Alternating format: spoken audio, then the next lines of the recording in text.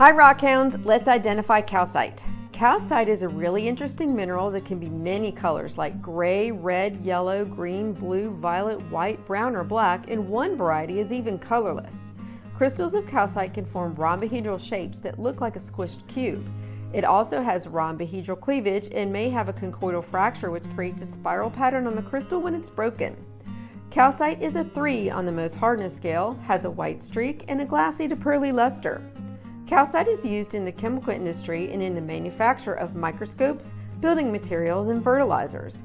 Calcite forms in water environments and in caves, and all calcite is made of calcium carbonate and will fizz if you drop it in an acid like hydrochloric, lemon juice, or even vinegar. One of the most interesting varieties of calcite is Iceland spar. This variety is clear, and when you place a piece on top of text or a picture, the image appears doubled.